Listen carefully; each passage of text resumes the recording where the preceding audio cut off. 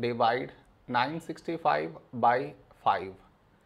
To do this division, we should frame it in this way. 965 here, 5 here. This is your step 1. Next, here we have 9, here 5. A number close to 9 in 5 table is 5 ones 5.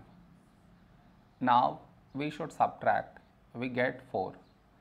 After this, bring down the beside number, so 6 down, so 46. A number close to 46 in 5 table is 5 nines 45. Now we subtract, we get 1. After this, bring down the beside number, so 5 down, so 15.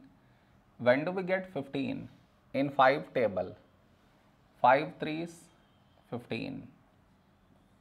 Now we subtract, we get 0.